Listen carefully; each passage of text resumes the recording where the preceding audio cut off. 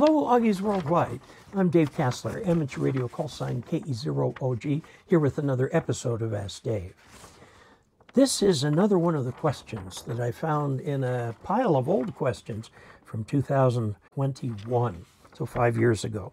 And I apologize for the lengthy delay in reply. I suspect that most of the people who asked those questions in those days found an answer. But the questions are very interesting and are of interest to many people, so let's take a look at them. This question comes from Dave Redding, N9VDT. And Dave is a school teacher. He says, our local middle school and high school, Brown County Schools, Nashville, Indiana, have a very active STEM program. Now, STEM stands for science, technology, engineering, and mathematics. So the hard sciences. A lot of people want to put art into that and call it STEAM. And there are reasons for doing that because the science, technology, and engineering and mathematics call for creative skills. You may think that an engineer is not creative at all. I'll tell you what, that bridge design didn't come out of thin air. Somebody had to think of it and what it was. There's a lot of creativity in all of these fields. I'm an engineer, my wife's an artist, so I got to push for both, STEAM. All right.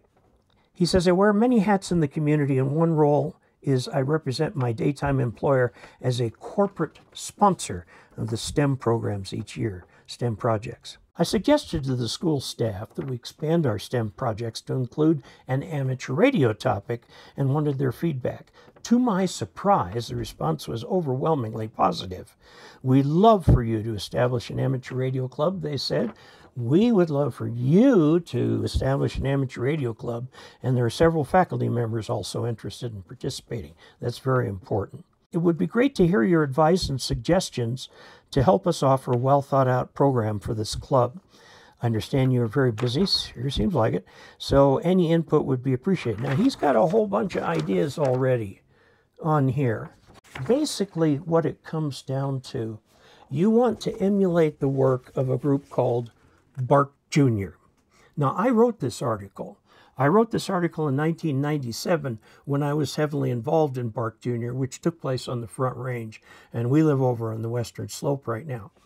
But this is a 2-page article in here. It says an auxiliary youth club success story that you can duplicate. That happens to be a picture of my daughter. She's in her 40s now, but this same type of thing applies. So there's a couple things that come out of this. You can look it up in the September 1997 QST. What brings kids to an organization? The answer is other kids. You've got a chicken and egg problem. If you want kids to be there, they should be there. Second, they want guidance. Today's kids need to be guided over to what to do. You can't just throw things at them and expect them to figure it out. They love making. Okay, so somehow connecting what they're doing to their Arduino projects or their robots or something like that can be very, very interesting. Radio is no longer a mystery to youth because they've all got cell phones, and all cell phones are a radio. Okay, so they've gone far, far, far beyond what just a handheld radio will do. And handing a kid a handheld radio, once he passes his test, you're throwing him to the wolves. So you need to do something every week. What Rip and Ellie Van Winkle did was they started in the local middle school and then taught a class so that the kids could get their, well, at the time, novice licenses, technician now, okay? And you get that tech license, and then they started a separate, you can do this on school premises, probably better, but at their home, they had a weekly club on Saturdays. And there was always some group activities. There were classes that they held. So we had a whole bunch of people who were at different levels. So we were running novice, general, novice, tech, and general at the same time. Okay, now novice has been done away with, so tech was the entry-level license then, as it still is today. Then there were activities or a demonstration, something they could see, get their hands on. Okay, everything from lining up everybody in the room and then having one person touch the capacitor leads and everybody in the whole room felt the shock from that. That's an interesting feeling. If I had a pacemaker, I'm not sure I would have want to participate. The other thing that they did was they actually formed it as a club called BARC Junior for Boulder Amateur Radio Club Junior Division. They elected a kid as president, vice president, secretary, and treasurer. Okay, treasury, of course, was done right in conjunction with Ellie, who was a retired kindergarten teacher, who oversaw what they did. And of course, at every Saturday meeting, there was food. Got to have that. All right, so what I'm trying to do is just to outline a little bit of a structure. The kids these days, Gen Z, you're dealing with Gen Z, read up on Gen Z because they're sure different from us baby boomers. But in general, you need to have some structured activity laid out for them that they can do together. You also need to provide individual instruction for somebody who's not coming into their license as quickly as some of the others. And once they get their license, you want to continue to offer instruction to get them to their general.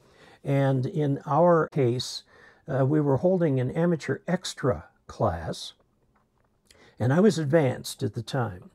And there was a 17-year-old in there. He went on to actually ace the ACT, one of 6 people in the country who got a perfect score. Very, very bright kid. I didn't care how bright he was. I wasn't going to let him beat me to extra. So I got my extra as soon as I could. Of course, back then we had to teach the code and all of this kind of thing. And I loved it. I worked in that program for 10 years until we got to the point where we moved out of the area. My daughter, my son, and my wife got their licenses through this. Now, you are going to do a balance there of teaching electronics with teaching the test. Now, normally I don't encourage that at all. I would say you want to teach them so that when they become hams, they're hams, not just license holders. But in this case, with the youngins, you need to get them their license so that they can start participating in the activities. And that's how they will learn ham radio. By the way, 10 years after I was into it, I got a hold of some of the very first BARC Juniors. And 10 years later, found out what they were doing, where they were. And found that ham radio tremendously influenced their choice of career. Several went on to become engineering students. I got interviews with them. It was in the QST online supplement at the time. I don't know if they still have that available or not, but it was just amazing. It was sort of a where are they now? And I was blown away with what these kids did with ham radio and what ham radio did with them. So there are a lot of things you can do. Now you're coming up with some great ideas here that are on the back. Let's see if I can just name them. Some of them: prepared for the license, lab projects, say a J-pole, the MS director for ARES and RACES, their own field day. BARC Junior had its own field day separate from the adults. Now it was under adult supervision, I know, but my daughter loved it because she would stay up very late at night and she'd take the mid shift from like midnight to 4 or 5 a.m. And there's very little activity then. And so she'd just get on the radio and talk with people. Yeah, we're field day, we're in Boulder, we're class 2A, and what are you doing there? And then she had these wonderful conversations with people who loved talking to a gal who was at the time in her very young teens. She is a person who talks a lot. Field day, DMR, outfitting the students, Morse, VECs. Oh, you'll be able to find people to set up VECs. With the VEC, I'm going to tell you a little secret. If the student's parents come up with the money, there's the $35 to get the license, plus you've got to register on the FCC website and get your FRN before you even take the test. I do not recommend giving that test away free. Now, $35 for some people can be a lot of money. But on the other hand, they're going to get it from their parents because a lot of these kids are too young to have jobs outside of school. If they put their own money in it, it means something to them. Something that is free doesn't mean nearly as much. So let them come up with $35. Back in the day, it was like $15, you know, the test fee. And these kids, they're forking over money, okay? By our standards, it's not very much. By their standards, it's a huge amount, okay? And it commits them to what they are doing. And you can have scholarships if there truly are people in your group who just truly flat don't have the money. In some of the inner city schools, this will be true. You talk about Dayton Hamfest there, that is not real close for you. There is something at the Dayton Hamfest called the Youth Forum, run by Carol Perry, I think, unless she's handed that off since then. And they pick youth from all over the country, and BARC Junior always sent one. They pick youth to come speak, okay? Now, the kids are going to need to be chaperoned through something like Dayton.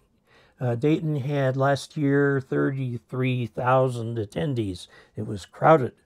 And so you've got to have some way of checking with the kids, or one adult and two kids, or one adult and one kid, or something like that, to go to an event like that. It'll be a lifetime, an experience of a lifetime for them.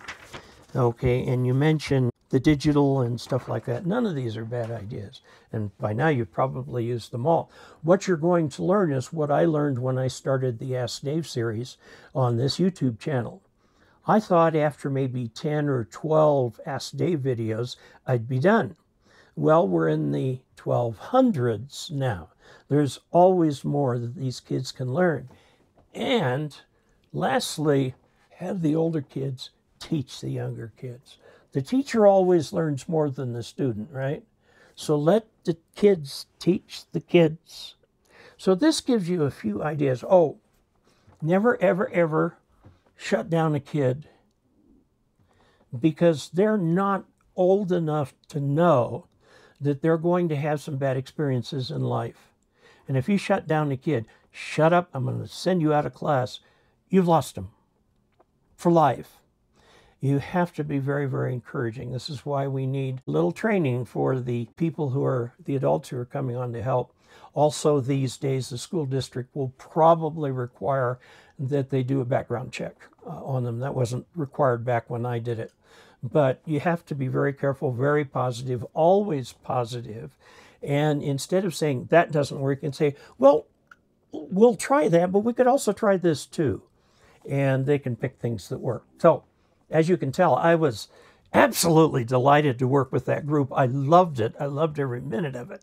There were occasional fun things that went on, but people came and go. People came and went. Elmers came and went. And by the way, we called the adults Elmers in there, not mentors, but Elmers. We use the actual ham radio term. So I was an Elmer for a lot of kids. And my belief was if they asked a question, they should get an answer. And I had a kid who was in his mid-teens who was going to take his technician test. And this was the last classroom session before that would happen. And it's my policy, if somebody asks me a question, I'm going to try and give them an answer. We were into Bessel functions by the time we ran out of time, okay? That's used to measure the bandwidth of an FM signal. So these kids are sharp. They're self-selected to be part of this group. They're there because they want to be. So give them everything that they can take. Not so fast that they can't take it. Help people along. Be very sensitive to individual progress. And you will have a winner. It probably is already by this time, since this was 4 years ago. So I commend you for what you're doing with our nation's youth and how you're refilling the ranks of the ham radio operators in this country. So, until we next meet, 73.